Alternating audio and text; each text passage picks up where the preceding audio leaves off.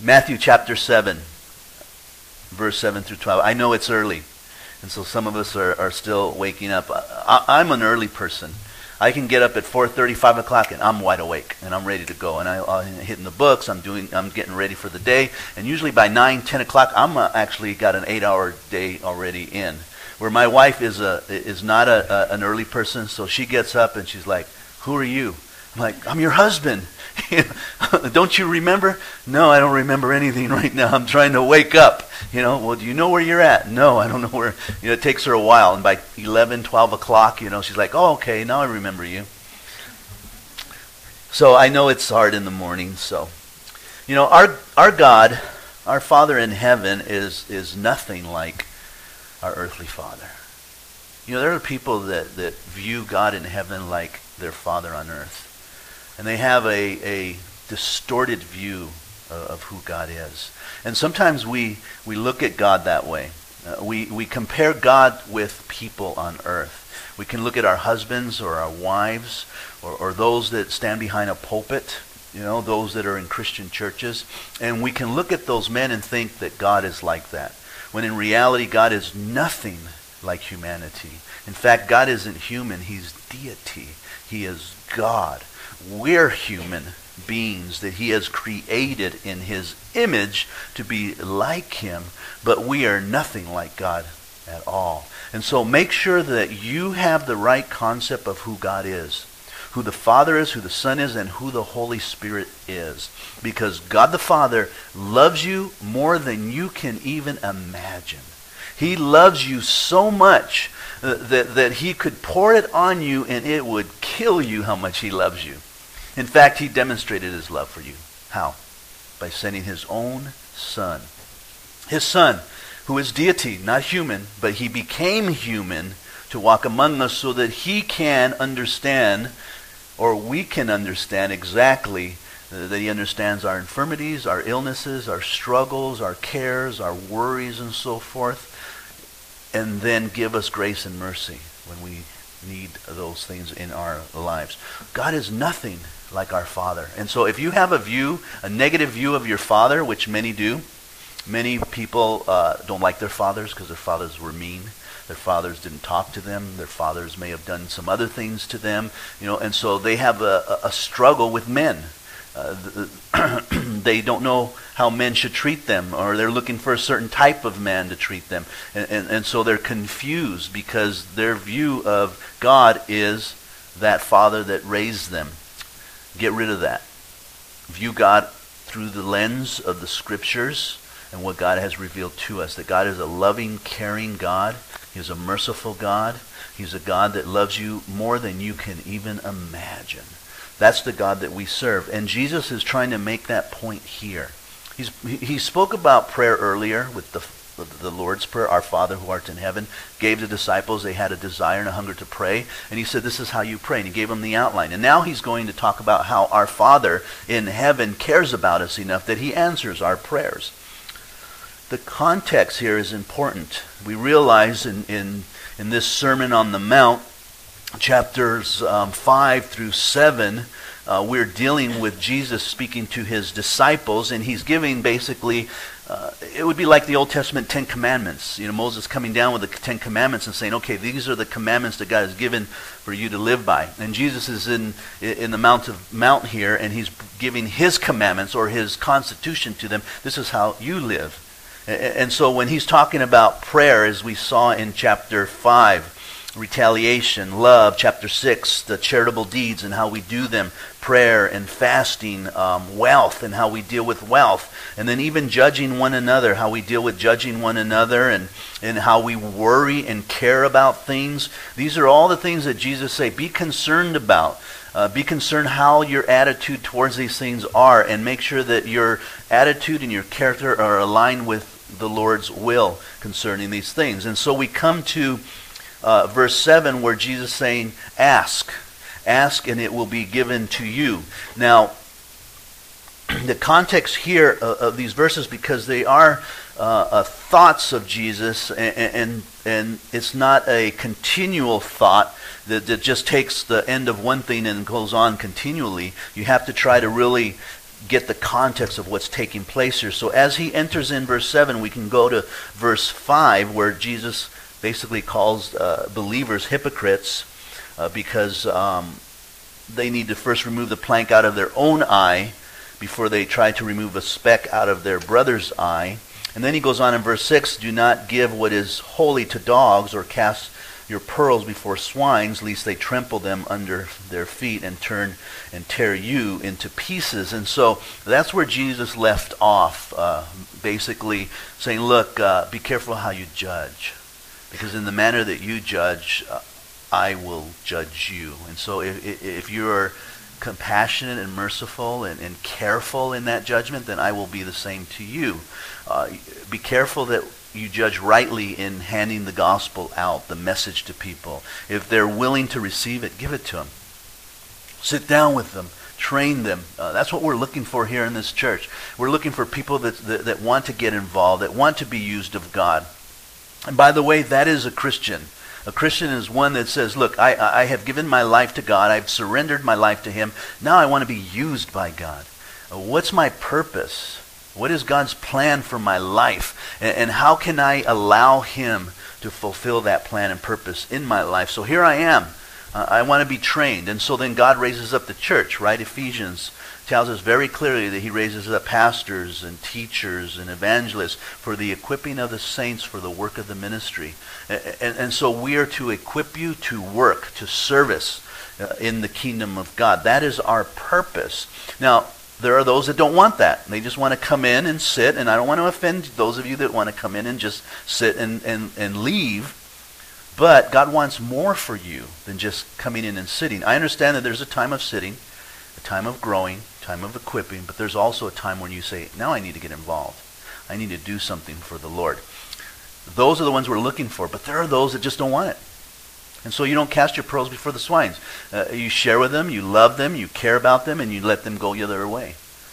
And so making the proper judgment. And so asking the Father for these things is important. How do we do this, Lord? How do we judge rightly? How do we live our lives? We need your help. We need the power of the Holy Spirit. So let's go ahead and read these verses 7 through 11 first here.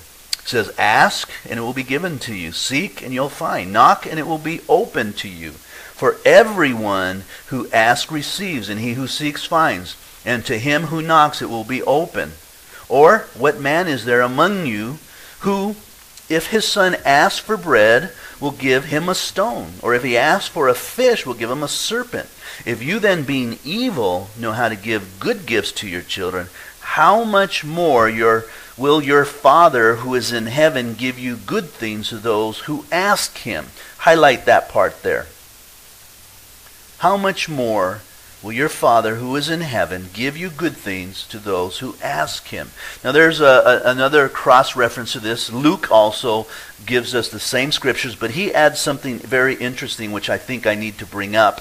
In Luke chapter 11, verse 13, this is what Luke says. This is how he writes it down. If you then, being evil, know how to give good gifts to your children, how much more will your heavenly Father give the Holy Spirit to those who ask Him? He adds the Holy Spirit, where John just says, gives good things to those who ask. Can we say that maybe Matthew didn't give us the Holy Spirit because the Holy Spirit knew that Luke would give it? Can we add that in there? I think we can, and I think that we should. Because we need to ask for the Holy Spirit to come into our lives. We are to trust God with our lives, and we need the power of God in our lives. And the way that we get the power of God is by the Holy Spirit who comes in us, around us, and empowers us. He really is the force and the power that we need, and we need to seek on a daily basis. As I was waking this morning and I was praying and seeking the Lord for today's message, I was praying, Lord, anoint me with the Holy Spirit. Fill me, Lord God. Just overflow me.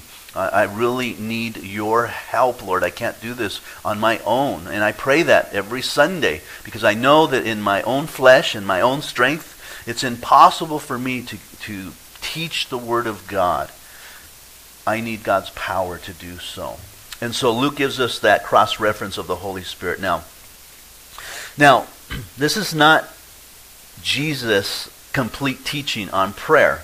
There's so much more on prayer that we can really look up and discuss. I mean, not just about praying for things, needs, and concerns, but also praying for forgiveness that we saw in the chapters 5 in the Lord's Prayer, about asking, and when we ask in faith. Also, when we're praying and asking, we ask in accordance with His will and not just because we want something. So there's so much more on prayer. And so this is not an exhaustive teaching of Jesus Christ on prayer. He has a point here. And that point is, again, that we have a Father in heaven that hears our asking and He will give us what we have need of. So He's simply making that emphatically central point of a loving, caring Father who will effectively give us what we need. The point is not that we have to be persistent, though you can get that out of this scripture. Ask, seek, and knock. And in the Greek, those words are in the continual present tense.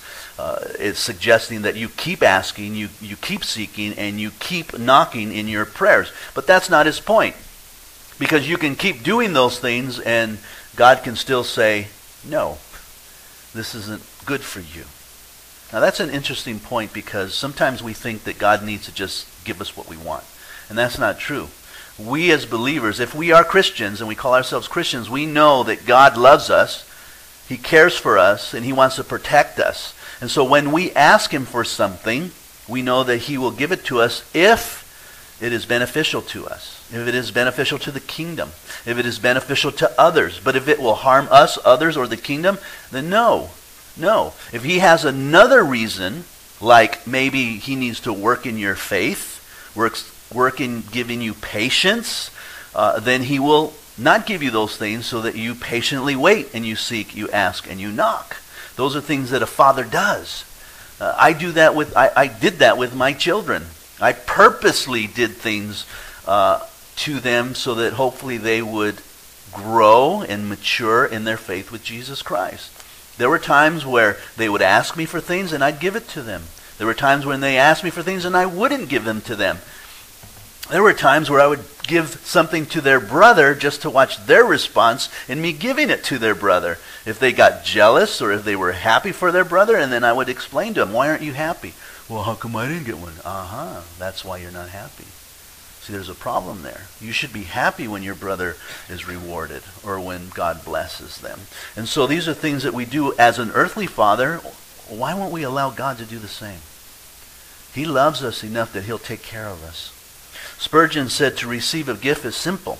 To find a treasure is more enriching. And what is enriching is knowing that when we go to the Father, that He has every intention to give us what we have need of. So Jesus says in verse 7, ask, and it will be given to you. Seek, and you will find. Knock, and it will be open unto you. Now that word ask there means beg, call, crave, desire, require, implore, beseech. I mean, it's giving us the idea that we should be on our faces saying, Lord, will you answer me here? Will you help me in this situation? I'm asking you with all of my heart. When we want something, we really need to beg the Lord for that thing. You know, my boys wouldn't always get what they wanted because they were my children. Well, now I'm in a different phase of life where I have grandchildren.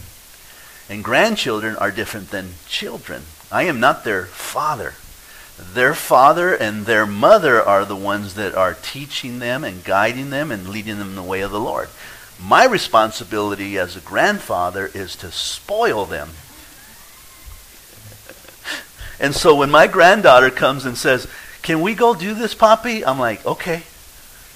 Can we have this, Poppy? Okay. And I spoil them. I don't say no to them. Because I love them, and I tell my wife, you have to say no, because I can't say no. I just can't say no.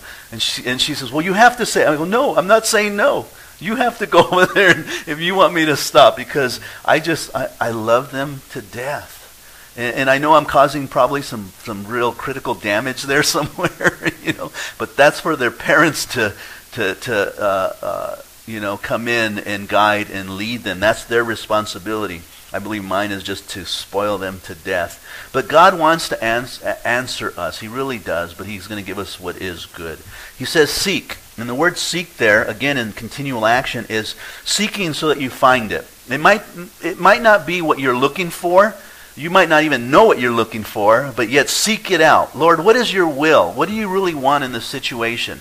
Now, he doesn't tell us exactly what we're asking for, whether it's material things, whether it's protection because we're living in a very, very angry world, or whether it's just provisions for our daily needs. He doesn't tell us that, and I think it's because it's all of those things. And so there are times where we don't know how you're going to pay the bills, Lord, so we're just asking you somehow, Lord, pay the bills. We're seeking. We're asking this person. We're working in this situation, and we're over here. We're seeking somewhere where all of a sudden you provide for us. So just seek and keep seeking the Lord. And then knock. Again, knocking. Once you seek, and once there's an opportunity, you go and you knock on the door, and hopefully they open the door, and there you go. You got your answer. Now, you can remember this really easy. Ask, seek, and knock. Just remember the word ask. A-S-K. Ask, seek, and knock. And so when we ask, we seek, and we knock, our Father in heaven knows what we need, and he will answer us. George MacDonald said, prayer is the first thing, and prayer is the second thing, and the third thing is prayer. So we need to pray, pray, pray. There's nothing wrong with praying. The struggles that we have is when we don't get the answer that we want. That's the struggle. Where are you, God? Why didn't you give me what I wanted? This isn't fair. You give them what they want. How come not me? You don't love me as much as you love them. Can you see the disciples and all of that? I mean, they did the same thing. They did the same thing. I was totally blessed. My mom has been having some weaknesses in her body. She's feeling weak, tired, and it turns out she's anemic, so she's losing blood somewhere. And so they did some blood tests on her. They found out she didn't have leukemia. So they wanted to do a bone marrow test, and you got to go through the back into the bone, and you have to chip some marrow out, marrow, whatever the word is, and then you test it. And from what everyone was saying, it's a very painful test. In fact, one of the ladies here is saying their husband went through it, and he was like screaming, and they had to ask her to leave because they didn't want her to see her husband going through all that pain. The doctor told my mom it's going to be very painful, so prepare for that. So I had taken her to Kaiser and with the intent of then taking her straight home so she could just lay down and hopefully be as comfortable as possible. And so I just put out there, and I know a lot of people were already praying, especially family members, and Virginia put it out there too. I just put it out there. Please pray for my mom. She's having a bone marrow test, and I hear that it's very, very painful.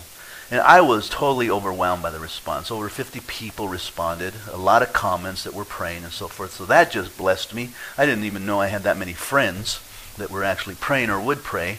And then secondly, she went in there with the intention that God, because my mom loves the Lord, in these latter days she is really clinging to the Lord a lot. She talks nothing about the Lord all the time. And every time something happens, it's praise God. He knows what's going on. She's just trusting the Lord. And so she went in there with, God's going to take care of it. I know it. And she's not worried. She's not, nervous. She's not thinking about the pain. She says, God's going to take care of it. She went in. She went out with no pain at all. At all. There was nothing.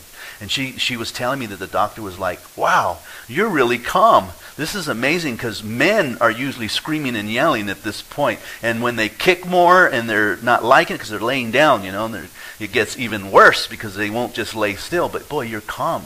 And the doctor said, it's probably because you're a good person.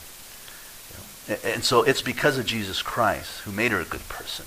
It's because Jesus was there and he heard the prayers of his saints for her. And so he answered that prayer. Now, does God always answer prayer? No. No. Like I said, there might be a reason why he doesn't answer prayer at times. We've been praying faithfully for this building right here on Etiwanda, to move from this place to this other place over here. And we've been praying for 20 years for this place. We've been kind of keeping it a secret because we wanted to move one day. If we were to grow, we just need to grow. We're just not growing. We need to grow, people. We need to grow. You need to invite. You need to get people here. So we've been praying. Well, we just heard yesterday they sold it, and it's going to become offices. So, Lord, what happened? I could go home. Lord, I thought this was our place. I thought you were going to give it to us. I thought, and all these doubts. He doesn't want us there. And then I love my wife and how faithful she is. She goes, well, how do you know God isn't letting them do all the work? And then all of a sudden they lose it. And then we get to go right in there. I'm like, yeah, that's a possibility. You never know. So what do I know? What do I know? What do I know? I don't know anything. It's like that story. We just trust in God. The boy goes out to his ranch there, opens up the stall, the horse gets out and runs away. Neighbor comes over to the guy and says, it's too bad your boy left the horse out. And the guy goes, well, what do I know? Next day, they catch the horse, and he brings a bunch of other horses with him while he was out there. And so the neighbor comes over and says, wow, good thing your boy let the horse out that could bring all the other horses. The guy goes, what do I know? I don't know anything. Well, then the boy's taming one of the horses, and as he's taming one of the horses, he falls down and he breaks his leg. And the neighbor comes over, wow, it's too bad that your boy let the horses out, and then they brought more horses, and now he's got to tame the horses, and then he breaks his leg. And the guy goes, well, what do I know? And then all of a sudden there's a war going on, and men come by to take all the young, eligible men into battle, but they can't take his son because he's got a broken leg. The neighbor comes over and says, oh, good thing your son let the horse out. We'll bring all the horses to break his leg. And now he doesn't have to go to battle. And the guy goes, well, what do I know? See, God is in control. He has every scenario in control. He knows exactly what's going on, and he has a purpose and a reason for it. And we have to just trust in him. So he goes on, for everyone who asks receives, and he who seeks finds, and to him who knocks it will be open. Very, very simple image there that Jesus gives us, an understanding that when we ask, when we seek, and when we knock, God's going to open the door for us. What we find as an answer, it's up to him. Or what man is there among you who, if his son asks for bread, will give him a stone? I remember we were in the car, and I used to like to get the Wrigley's peppermint gums, and you know how you unwrap the tin foil and you take the gums? I would wrap them back up and really make like they look like they were still gum in it, And so then I would keep them in my pocket, and Roman would ask, hey, can I have a piece of gum? And it's like, yeah, here. And he'd pull it out, but there'd be no gum in it, So who would ask for a piece of gum and you not give them gum but a wrapper? That's what Jesus is saying here. Who among you, if a son asks for bread, you're going to give him a stone? You want some bread? Here. Oh, Dad, what was that? Well, you wanted bread. There's a stone. No, you wouldn't do that, would you? I mean, it doesn't make any sense whatsoever to do something terrible like that. Or if he asks for a fish, we'll give him a serpent or a scorpion or something like that in the negative sense. Now, the word or is interesting because it's carrying on the questioning, simply substituting the fish and the snake, because the point is that here we are as human beings giving good things to our children because we wouldn't give them bad things. We really wouldn't. So verse 11, he says, if you then, being evil, wow, Jesus just called fathers on earth evil. But they usually don't give their sons stones and serpents. If their sons ask for bread and fish, they usually give them the food that they need, put the clothes on them, and yet we're still considered evil. That's a little unfair, a little harsh. I mean, aren't we good at all? No, we're not. The Bible says there are none righteous, no, not one. All our righteousness are like filthy rags. Now, how does that make you feel? It makes me feel bad. Well, it shouldn't, because it should help us realize that we need someone, and that is Jesus. That he can make us righteous. He can change our life. I grew up in Rosemead, California. As a little boy, I was there 3rd, 4th grade, and I was telling Virginia, we watched the movie The Neighborhood the other night. And I can remember as a little boy with my friends down there at the schoolyard, and we were gathering together, and somehow we caught wind of gangs. And so there I was with a marker, and I was writing on the wall, a big old W, And then the last W, you just put 2 lines for the F, for white fence. And it was a gang that was prevalent out there. And that could have easily have gone that way, and it was just shortly after that that we moved from there to Rowland Heights, which was an all-white neighborhood. All-white neighborhood. And so here I was in a gang community of white fence, big gang, and could have got involved, could have gone in the wrong direction there. And my parents moved us to Rowland Heights, which is now I'm in an all-white neighborhood, and a totally different environment and a totally different challenge for me as a Hispanic young boy. First family there being Hispanic. So I went through a lot of battles, a lot of struggles, a lot of fights just because I was Hispanic.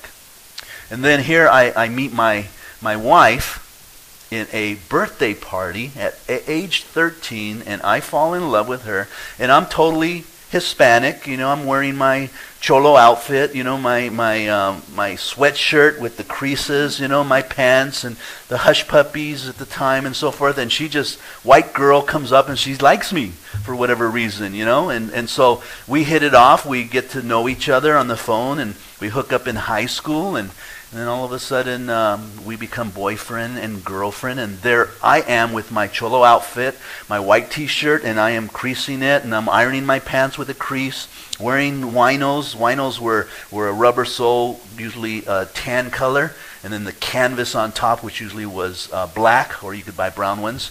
And now I'm taking all of this that I know, and I'm now pushing my wife to wear. So now she's frizzing her hair and wearing the makeup with all the highlighting on it, you know, and she's wearing the stretchy tops, and people don't even know this, and with the corduroy jeans, you know, and she's creasing her pants with a little cuff at the bottom, nice and cuff, with a crease on the front, you know, and then wearing her winos, her stretchy belt with the letter V for her name, Virginia.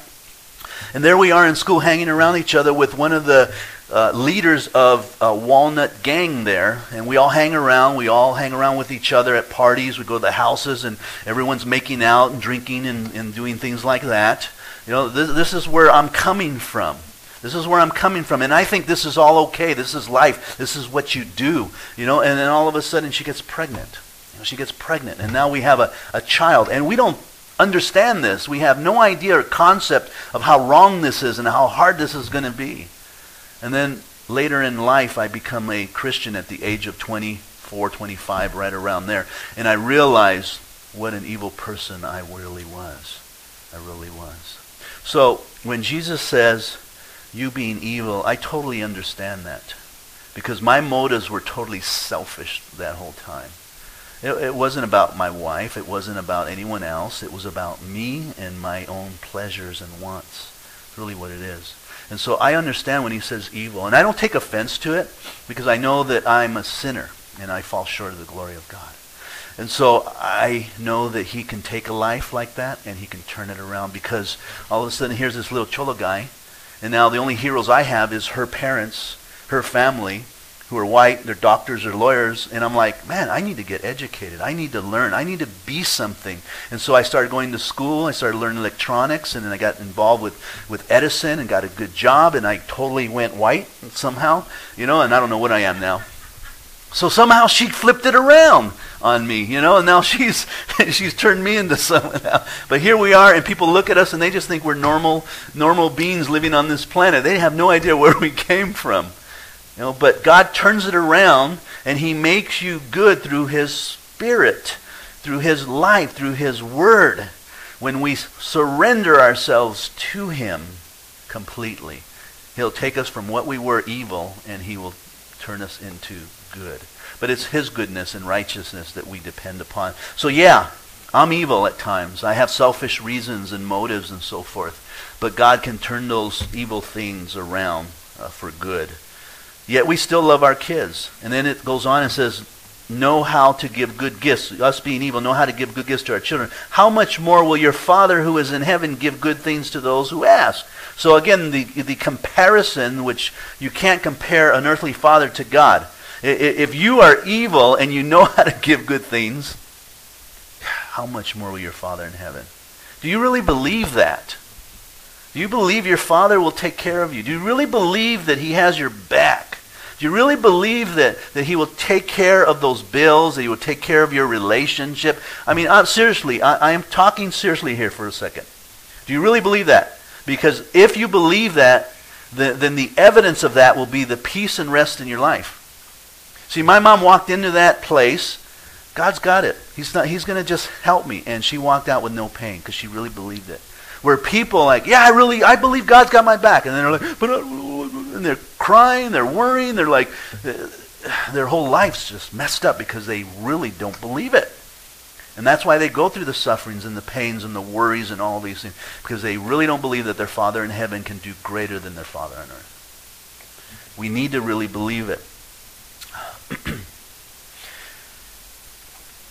It is so evident when you believe it, because when you're going through something, let's say cancer, which is a big thing, someone going through cancer, and you watch them going through that cancer, you can tell if they're having faith or not. If they're having faith, they're just like, God's in total control, and you're looking at him like, how can he have so much peace? It's like he doesn't even care that he has cancer. But he's going through the chemo, he's going through the radiation, but it's just like, how can he just be so happy? And he's in church and he continues to serve, and because he's got God and he believes that God has his back. Compared to a person that's like, could you pray for me? I'm really having a bad time. I don't know if God's going to be really going to heal me or not. Then lacking faith there. And so we need to be like that man, honest with the Lord. Jesus came down from the mountain. He finds this man and his son in convulsions, and he says, Jesus, can you help? He says, yeah, if you have faith. And the man says, help my unbelief, because I don't believe you right now. Help my unbelief. And then Jesus healed him. We need to be honest with the Lord. Lord, I'm struggling with my faith. I'm struggling believing that you are capable of even taking care of me. I don't know what tomorrow will bring. I don't know if I'll be here tomorrow, but I know God is in control of tomorrow. And he knows exactly. I don't know if we're going to get that building. It was a bummer, and I know my faith lacked at that moment. Like, I thought we were going to have that. But I don't know. God, you already know. And so maybe you want us here for the rest of our lives. I don't know. At least my life. I don't know. Maybe we're going to buy up property around us. Who knows what the Lord... I'm trying to think big and positive, but whatever the Lord's will is, he knows exactly what we need. And he's going to give it to us when we ask. So now we come to the golden rule, and we'll end here. It does relate to, in the context, because when you go to verse 12, it says, therefore, whatever you want men to do to you, do also to them, for this is the law and the prophets. The word therefore is what I'm looking at. And of course, when you ever see the therefore or wherefore, you always have to look back at what he just said. So somehow this ties in with what he just said about asking. It ties in with trusting in God and knowing that he will give you what you have need of. And so, what is he saying here? It's called the golden rule. Most commentators will say the golden rule. I don't know if you've ever heard of the golden rule. I remember when I first read this and started looking at commentaries and they said the golden rule. Men live by the golden rule. I'm thinking, what is the golden rule? What are they talking about? The commentators that I were reading, they're like, everybody knows the golden rule. I'm like, I don't know it. I have no idea what you're talking about. Well, the golden rule would be like the 10 Commandments. There was a time where everyone, I live by the 10 Commandments. I love God. I go to church. I don't take his name in vain. Those are the golden rules. Well, here Jesus is giving us a golden rule in a sense. It's the same one that Luke gives us in 6:31. And just as you want men to do to you, you also do to them, right? That's the golden rule. Look. The way that you want men to treat you, you treat them the same way. That's a golden rule. You want people to be nice to you? Be nice to them. You want people to be supportive and giving? Then you be supportive and giving too. That's the golden rule. What you want men to do to you, you do to them also. And that's what Jesus is basically saying here. Kind of like the 10 Commandments in the Old Testament. Now, whether you knew that or not, but it's an underlying hidden thing that we all just happen to understand in our own minds. It's general, and I think it's basic. That, like, if you want people to help you, then you need to be a helpful person too. I'm blown away by the fact that other churches would be involved with this, with a Summerfest. And so I could take and always take, hey, we need help. Hey, we need help. We got this event. But what about also giving? That's what Jesus is talking about, thinking of others and not just yourself. Because there are people who just take. You owe me this. You owe me that. There are children that are like that. Well, I didn't ask to be born. You had me, so now it's your responsibility. Really? I don't know what Bible you're reading. Take. But then when you're asked, it's like you're dying. Why would you even ask? What kind of person are you? All you do is ask. All you do is take. And so I want to give back. So when these other churches are having events, I go to them. I support them because I don't want them to think that I'm just taking from them too. And so Jesus said, think about others also. Think about what you would have them to do you. Remember David and Saul, the struggle they had in the Old Testament? You can find this in 1 Samuel chapter 24, and how Saul hated David. David had many opportunities to kill Saul, but he wouldn't. He said, I cannot touch the Lord's anointed. He had the golden rule in mind. Look, I don't want him to touch me, and so I'm not going to touch him. I'm not going to take his life. Though I had opportunity to kill him, there have been several opportunities. There was one time where David and his men were hiding in a cave. There was a cave in the side of the wall, and they're all in there just hiding. They had their spears, their swords, and they're like against the wall. And Saul comes in with a few of his men because he had to relieve himself.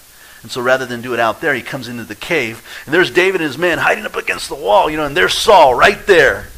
And he's relieving himself. How easy, like David. That quick. That easy. How many opportunities we get to people because we don't like what they're doing or because they are now asking. But he didn't. He says, no, I will not touch the Lord's anointed because I don't want him to touch me. And so he doesn't touch him even at that moment. There another time where he actually cut his garment and then showed him, I could have killed you, but I didn't do it. The golden rule, thinking of others more highly than you think of yourself, the Bible says. Looking out for the benefit of others more than you look out for your own benefit. And it's interesting because here it says, whatever you want men to do to you, it's emphatic there. That Greek word, and Jesus is pronouncing it again. To you. Look, what do you want men to do to you? I want them to be nice to me. I'm tired of them being mean to me all the time. Well, then you be nice to them also.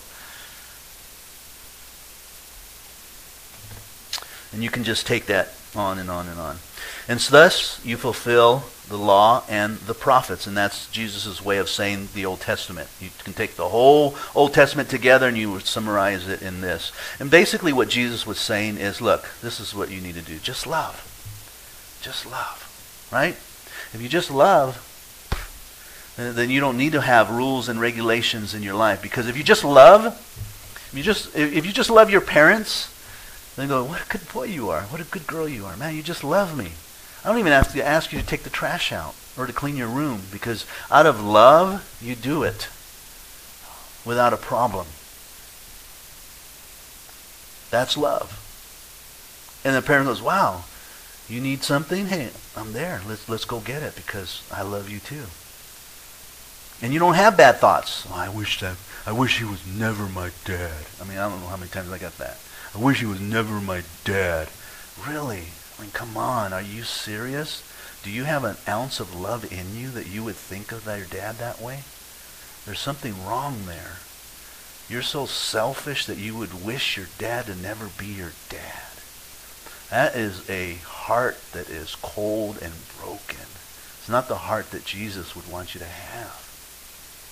A dad who watched you come forth in the hospital, become a baby, and said, this is my son, this is my daughter, I love them, and put clothes on you and put a warm blanket on you, kept you in a house and did as much as he can to take care of you, and then all of a sudden you grow up and I don't wish they were never my dad.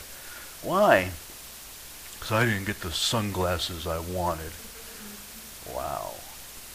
Really? Sunglasses? Jesus said, just love.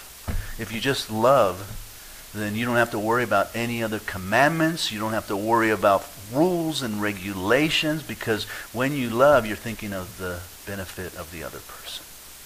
That's really what we should be doing, is just loving. It's a hard concept to understand. And it's one that I'm still learning to apply in my own life, is just love.